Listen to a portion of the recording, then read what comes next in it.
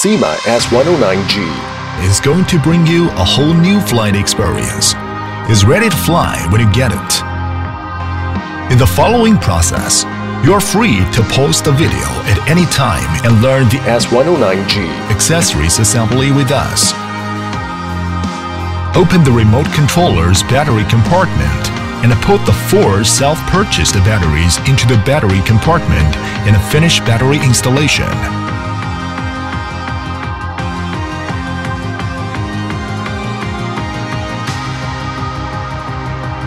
Finally, turn on the controller and aircraft. After matching is done, unlock the aircraft and begin to fly.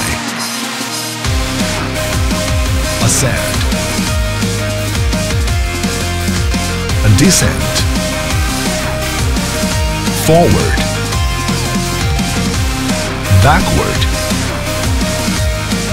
Left rolling. Right rolling. Trimmer key. When the aircraft is off, press the left joystick until it enters into the trimming mode. Use the charging cable for charging.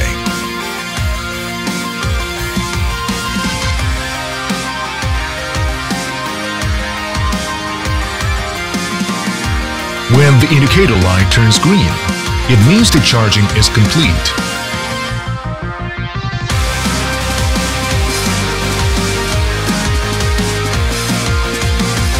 When the indicator goes on, it means charging is finished. If the tail is damaged, just remove the old tail and insert the new one into the corresponding position.